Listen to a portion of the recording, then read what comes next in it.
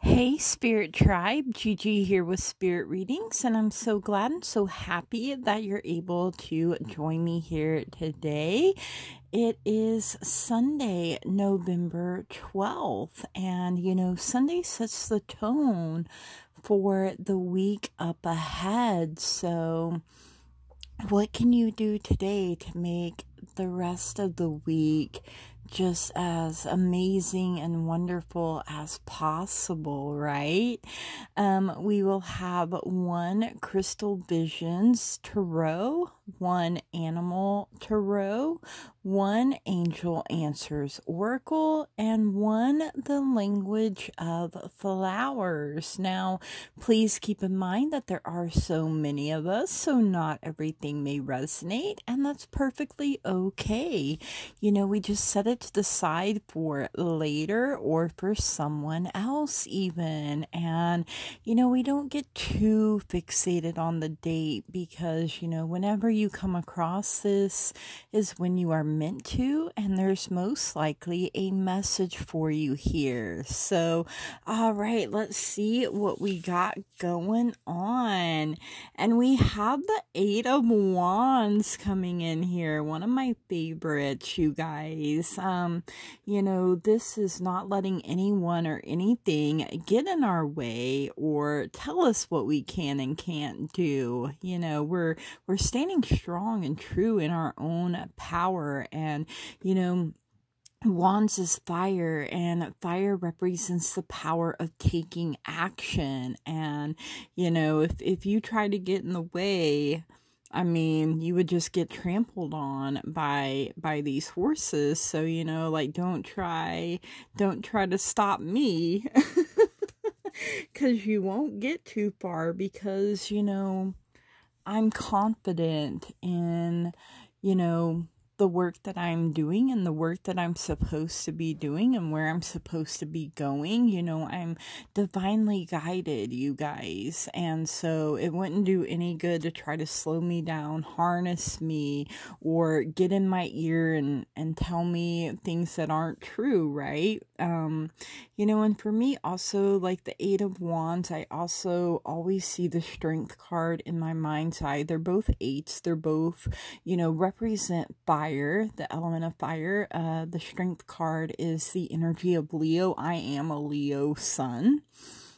And so, it takes a whole lot of inner strength to get to this point, you guys, where you're like, you know what? I know who I am. I know what I'm about, and, get out of my way. All right, and we have the Four of Spring. The Otter would like to be our guide for this week up ahead. It's time to kick back, relax, and celebrate all that you have. Joy arises from success in your career, the completion of a project, or a very happy home life. And it could be all of the above as well. And I know that these two messages can seem like conflicting, like, wait, I'm my power of action, and now I'm being told to kick back and relax. But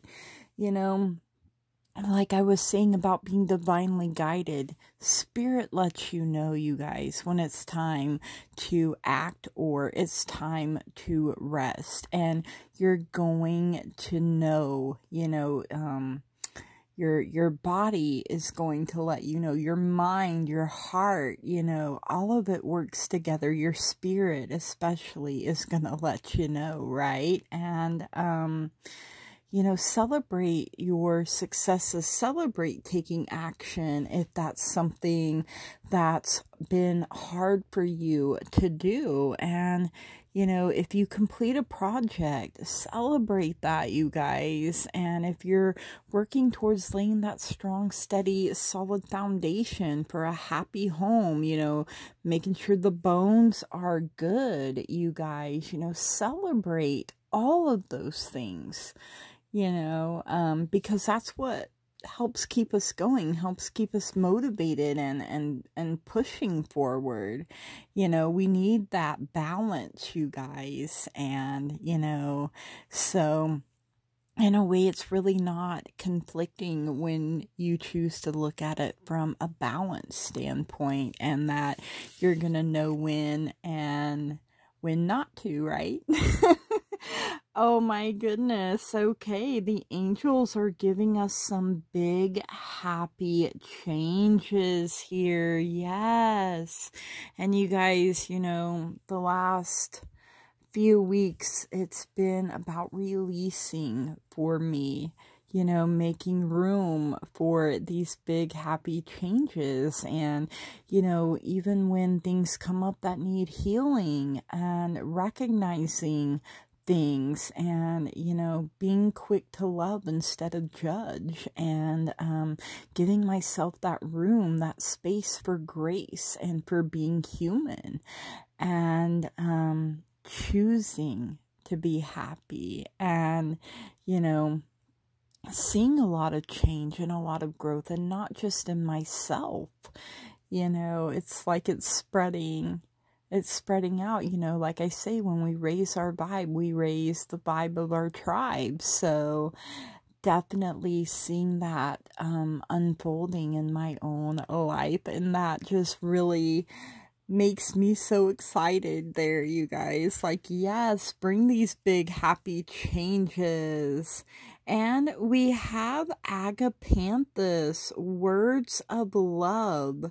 Speak with your heart. So, you know, out of the goodness, hopefully out of the goodness of your heart there, you know, really taste and test your words, season them with love, you guys. And you know, run it through your own self. If it hurts your own feelings, you know, ask for the right words at the right time to be given to you, so you don't wound or offend anyone. You know, I mean, because once they're out there, you guys, they can't be taken back. They can be forgiven, possibly, you know, but they can't just be snatched back again. So think about how you would feel if someone said it to you. Is something that I've been working on myself, and, you know, knowing the right time, because, you know, it's not always the right time, and it takes a whole lot of sorry about my voice, you know, discernment, intuition, and being in touch with our star player. All right, you guys, these are our messages. I hope you enjoyed them. If you did, please leave me a comment and let me know. I love hearing from you. Make sure you smash the heck out of that like button. And if you haven't already, please subscribe. Don't forget to make a wish. I made sure I had it up today and ready to go. I hope that we all have an amazing day and a wonderful week up ahead. May all of your dreams and wishes and desires come true, you guys.